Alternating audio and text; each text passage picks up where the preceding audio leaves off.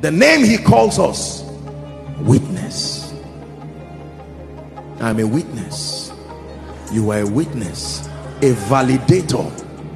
Let me tell you this, you have not yet seen the power of God until you are ready to be a witness. You have not yet seen the favor of God. You have not yet seen his ability to shift systems and structures until you are ready to be a witness. A witness has a point to prove, not your point, God's point.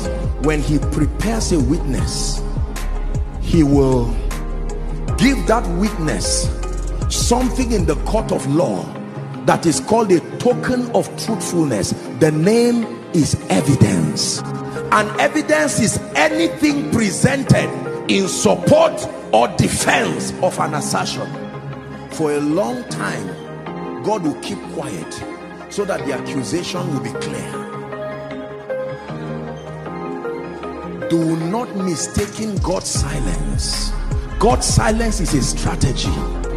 When you see God silent, it is because he's preparing his evidence.